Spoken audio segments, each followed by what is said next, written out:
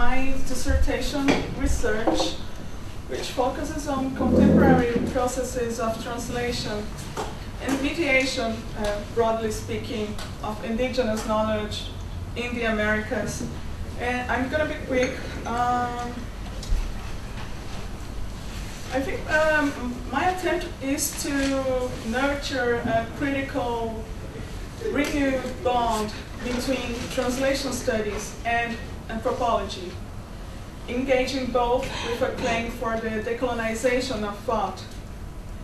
I believe that engaging in translation is a political as well as a cosmological quest. It is indeed a cosmopolitical quest. As I recalled on Monday, Bruno Latour says we need to give up the validating idea of one world of nature. We need a war of worlds to replace the clash of civilizations. He says that one world does not exist and has never existed. It is there to be made. And as I suggested, it has to be translated. According to Latour's interlocutor and Belgian philosopher Isabelle Stengel, the cosmopolitical is a deliberate defection from worldhood, opposed to the Kantian cosmopolitanism that says politics should aim at allowing a cosmos, a good common world to exist. Isabelle Stengel explains in her text, The Cosmopolitical Proposal, that the whole idea of cosmopolitics, and perhaps we could say of translation too, is to slow down the construction of this common world. And slowing down here means stopping the rush to consensus, as Lynn constantly reminds us. It means opening up the chance of a common world, which is the opposite of a place of transcendent peace or of transparency of meaning. So just a few preliminary notes, and I resorted to the notion of translational equivocation, as you remember, proposed by ethnologist Eduardo Vieira de Castro, and I will now show you a few aphorisms I selected in his work that illustrate the connection that bonds equivocation and translatability together, and that might be inspirational for the aims of this project. So, to translate is to situate oneself in the space of equivocation and to dwell there. To translate is not to unmake the equivocation, since this would be to suppose it never existed in the first place, but precisely the opposite. To translate is to emphasize the equivocation, to open and widen the space imagined not to exist between the conceptual languages in contact. To translate is to presume that an equivocation always exists. It is to communicate by differences, instead of silencing the other by presuming a univocality between what the other and we are saying. To translate is to compare what's incomparable. It is to measure what is incommensurable.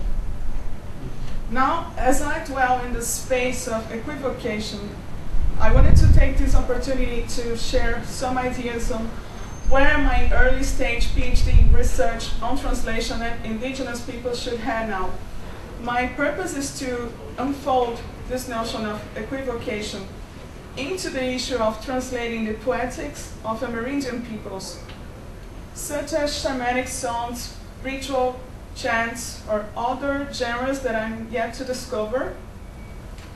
Of course, the use of this notion of poetics is very complicated, and I'm not going to spend time today diving into that, but hopefully I will have a chance in the future to share my thoughts about that with you.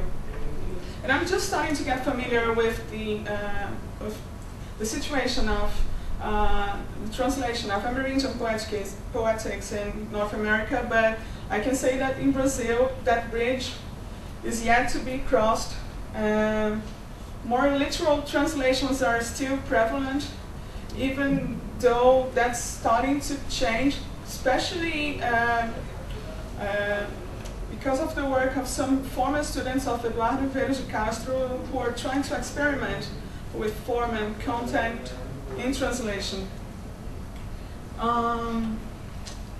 So when I say translators, I'm also thinking about processes of curatorship, film directors, and at some point I will have to narrow down my scope and to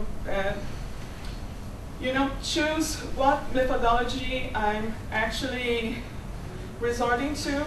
The good thing about working with Lynn is that we don't have many a prioris, and our project can be, very open until our qualifications. So let's see how it goes. And I have just some final remarks. I think it is important to question to what extent the distinguishing Amerindian emphasis on alterity, transformation, and exchange might affect transcription, orthographization, and translation procedures that rely on graphocentric and representational biases, epitomized in a typically Western emphasis on creation and production. Concerning the transmission of narratives, whether on a book, in a classroom, at an exhibit, I wonder how professionals dealing with Amerindian texts can engage with alternatives that enforce translational reflection rather than merely criticize the crystallizing display of native sounds, images, and speech on pages of printed paper. I believe that rendering these indigenous source languages that go beyond the limited scale of national or monolingual frames into target languages involves taking seriously the sensorial experience, conceptual imagination, and multimodal practices that are key to the indigenous peoples of the Americas. In other words, I would argue that the translation of Amerindian theories must go hand in hand with an Amerindianization of translation theories. I think this proposal is aligned to what Fuyuki Kurosawa proposes in his article Global Justice as Ethical Political Labor and the Enactment of Critical Cosmopolitanism, which is the following, that the intent of reformulating cosmopolitanism can benefit from listening to, debating with, and learning from non-Western traditions of thought. A proposal akin to Walter Mignola's diversality, a vision supported by the necessary epistemology of border thinking in a pluricentric world built on the ruins of ancient non-Western cultures with the debris of Western civilization. On the other hand, since we are in a context of a world language-dominated scenario, the matter of the predominance of English also rises. We need to constantly question in name of whose cosmos this new call for translating indigenous arts or knowledge in general is being enunciated. Which brings us back to Bruno Latroux's Common World and Isabelle Stanguer's Cosmopolitics. We talk about making room for more and more translation, but would it be possible to build a common and comprehensive Pan-Amerindian framework for translating indigenous knowledge without translating it into English? Would the possibility of translating indigenous texts into languages other than English create novel modes of comparability and translatability beyond the privilege of Anglophonia?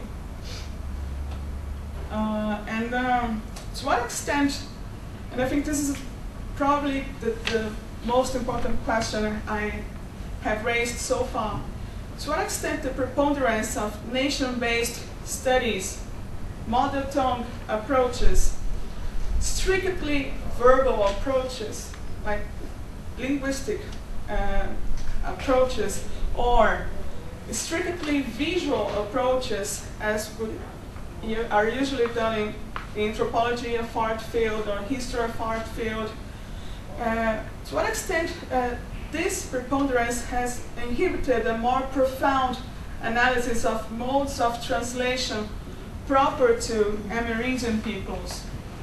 So these would be my preliminary questions so far. And just to conclude, the main goals I have listed so far are to identify challenges proper to processes of translation and mediation of indigenous knowledge in the Americas, which I think is a very ambitious goal. Let's see how it moves on. And to approach multimodality as a key characteristic of Amerindian narrative, which is constituted by a complex intrasemiotic web of oral, musical, and visual elements. And last but not least, to track terminological choices made by scholars who have been working on Amerindian narrative and analyze the limitations of labels such as indigenous art and indigenous literature. Thanks a lot, everyone.